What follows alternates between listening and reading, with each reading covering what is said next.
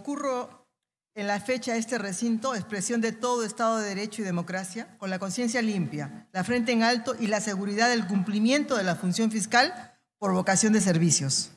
Nunca he incurrido en actos delictivos, mucho menos en actos de corrupción. Mi trayectoria como fiscal durante los 42 años de vida institucional ha sido con pleno respeto a la Constitución y a la ley. Prueba de ello es que recientemente la Junta Nacional de Justicia me ha ratificado una vez más en el cargo de fiscal suprema. No obstante lo corto del tiempo que se me ha asignado, tengo la plena confianza que luego de escuchar mi alegato de defensa, ustedes, señoras y señores congresistas, se convencerán que la acusación en mi contra no tiene ningún fundamento ni sustento constitucional o jurídico, que por el contrario, lo que en realidad se pretende es cuestionar mis decisiones jurídicas y desempeño funcional en base a pareceres de índole político. Pero también tengo la seguridad que hay un gran sector del Congreso que sí reconoce y apoya este trabajo. Es a ustedes, señoras y señores congresistas, a quienes hoy me dirijo para demostrarles que todos los argumentos con los que se pretenden habilitarme y denunciarme son antojadizos y falsos. Señor presidente, la denuncia formulada en mi contra no tiene fundamento constitucional ni jurídico. Se me acusa de no haber realizado mi trabajo y de no haber conducido investigaciones contra el expresidente Castillo, lo que es totalmente falso. Se ha señalado que he vulnerado el inciso 4 del artículo 159 de la Constitución, aun cuando éste solo dispone como rol institucional del Ministerio Público el conducir la investigación desde un inicio. ¿Pero de qué infracción estamos hablando? Si no estamos ante un mandato concreto que esté dirigido a un funcionario específico, menos aún uno directo al fiscal de la Nación. ¿Cómo entonces infringir la Constitución? Señores, de prosperar esta acusación se estaría violando el debido proceso, violando el principio de legalidad y de taxatividad. Dicen también que mi supuesta inconducta sería delito de omisión y retardo de funciones, lo que no es cierto, pues conforme lo explicaré más adelante, inicié en forma diligente y oportuna las investigaciones contra el expresidente Castillo acorde a los parámetros constitucionales y legales, por ende no hubo ni retardo ni omisión. Señor presidente, durante 39 años de los 42 años de vida institucional del Ministerio Público, todos los fiscales de la Nación que me antecedieron archivaban de plano las denuncias que involucraban a expresidentes en funciones. Repito, todos tomaron la decisión consciente de archivar de plano las denuncias contra los presidentes de la República de turno. Vale decir, no se iniciaba y menos se realizaba investigación alguna. Todas las denuncias eran archivadas liminarmente, sin investigación alguna. ¿Y esto qué implicaba, señores? Impunidad pura, en razón de que no solo no se investigaba al presidente de la República durante sus funciones, sino que tampoco se le investigaba al dejar el cargo. El sustento legal para no hacerlo siempre fue el artículo 117 de la Constitución, que aún sigue vigente. Acá en el hemiciclo se encuentra la exfiscal de la Nación, Gladys Echaíz, a quien puede encargarse de señalar si esto fue así o no. De hecho, ella, amparada en el artículo 117 de la Constitución, archivó 2 denuncias constitucionales contra el expresidente Alan García, una de ellas relacionada con el tema petroaudios.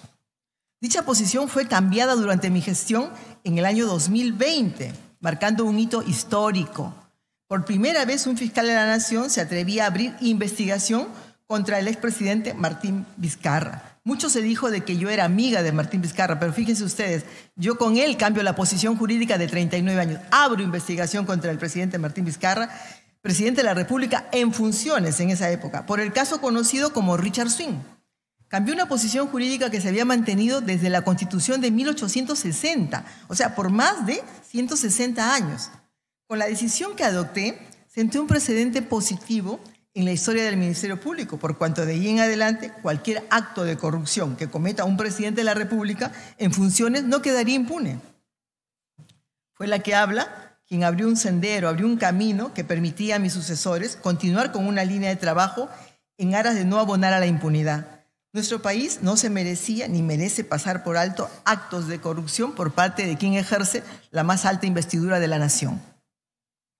Señor presidente, señores congresistas, en el caso del expresidente Castillo, estaba obligada a seguir los mismos estándares o parámetros que había establecido en la investigación contra el expresidente Vizcarra en el año 2020. La razón es muy sencilla, por el principio de igualdad que consagra la Constitución. Los precedentes solo se cambian en funciones a hechos, no en función a personas. En el caso del expresidente Castillo que nos convoca, primero, los que me acusan sostienen que no lo investigué y luego, contradiciéndose a sí mismos, me atribuyen una supuesta demora en las investigaciones. Total, si no lo investigué, ¿cómo me demoré? Pero olvidan que yo abrí 2 investigaciones contra el expresidente Castillo. No una, sino 2 investigaciones fiscales. ¿Y saben cuánto tiempo me tomó corroborar la información y abrir las carpetas fiscales de los casos biodiesel y Puente Tarata, contratos irregulares, y los casos de ascensos policiales y militares? Menos de 2 meses. Inicié la investigación un 10 de noviembre de 2021. Abro investigación un 4 de enero. Menos de 2 meses. Sobre la primera investigación, por el caso de ascensos irregulares de las fuerzas policiales y militares. Estos hechos fueron divulgados por medios periodísticos entre el 8 y el 9 de noviembre de 2021. Yo dispongo iniciar investigación el 10 de noviembre en la carpeta 222-2021 que ustedes pueden ver. Es decir, 3 días después de conocidos los hechos. Por tanto, es falso que me demoré y no investigué, sino que por razones de estrategia y por los estándares mínimos que yo misma establecí en la investigación contra el expresidente Vizcarra por el caso Richard Swing, no era serio, señores, iniciar la investigación directamente contra un presidente en funciones solo sobre la base de una información periodística, sino más bien, como repito, por estrategia decidí comprender primero a los altos funcionarios y al entorno más cercano del expresidente, como eran en ese entonces el ministro de Defensa, Walter Ayala, y Bruno Pacheco, secretario del expresidente. En esa investigación, el expresidente declaró en calidad de testigo el 28 de diciembre. Yo sabía, como investigado, él podía negarse porque la ley lo ampara. Como testigo no podía. Como testigo declaró el 28 de diciembre y al advertir contradicciones, lo comprendo como investigado, por tráfico de influencias agravado y patrocinio ilegal el día 4 de enero del 2022. Es decir, en menos de 2 meses, tiempo en el cual realicé 19 importantísimas diligencias para este caso, entre ellos la declaración del presidente a la que he hecho referencia. La segunda investigación iniciada fue la carpeta 251-2021, donde se acumuló el caso de los contratos de Puente Tarata y caso Biodiesel Petroperú. Ambos se iniciaron con los informes remitidos por las fiscalías anticorrupción, llegaron a mi despacho, no es la fecha en que ponen, es la fecha en que llegan el 3, el 21 y el 29 de diciembre del 2021. Luego de analizada esta información, el día 4 de enero dispongo la apertura de investigación contra el expresidente Castillo, es decir, luego de tan solo 6 días de recibido el último informe. Entonces, ¿cómo pueden afirmar que no inicié investigaciones? ¿Pueden seguir sosteniendo que hubo demoras? ¿De qué manera violé la Constitución si conduje las investigaciones desde el inicio y con prontitud? Como verán, nunca se dejó de investigar. Sin embargo, se me cuestiona por haber dispuesto la suspensión de la investigación, tal como lo hiciera con el expresidente Vizcarra. Pero a diferencia de ahora, en esa oportunidad nunca fui objeto de cuestionamiento y menos de denuncia constitucional.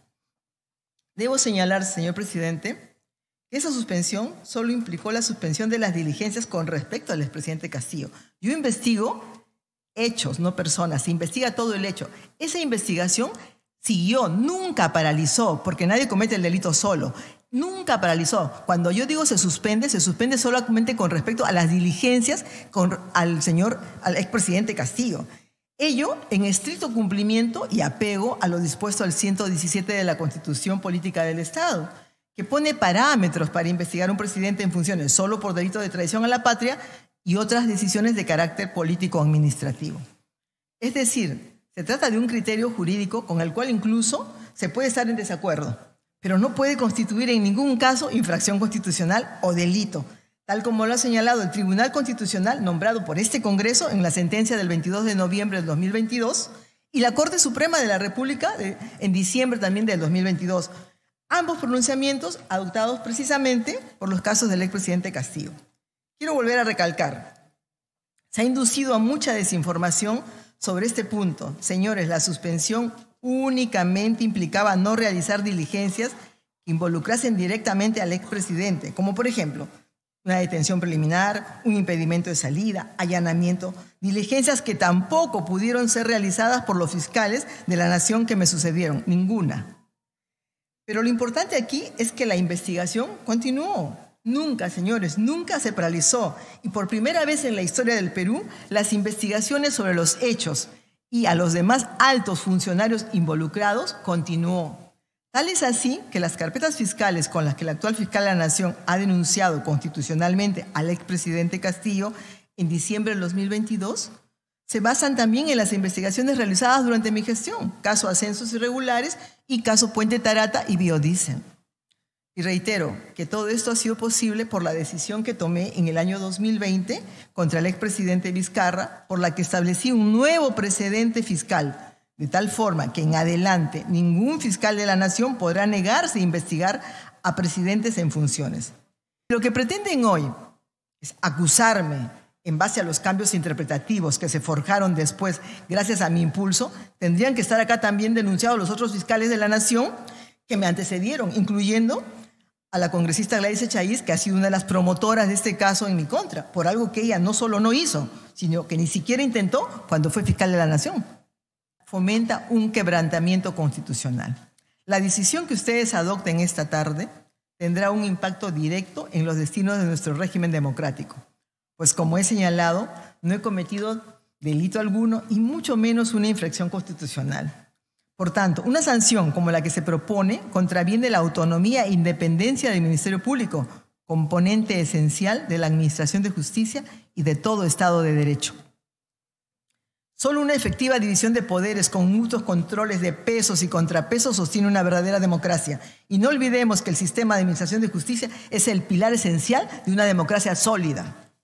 Finalmente, me gustaría dirigirme a aquellas y aquellos congresistas que con una convicción democrática y de respeto a de la institucionalidad y separación de los poderes, sí les ha interesado escucharme y sobre todo entender las verdaderas razones por las cuales me encuentro aquí sometida a un proceso de persecución y revancha política, y llamarlos a que de manera consciente adopten una decisión libre y autónoma, no sujeta a presiones, conminaciones o promesas de ninguna índole. Muchas gracias.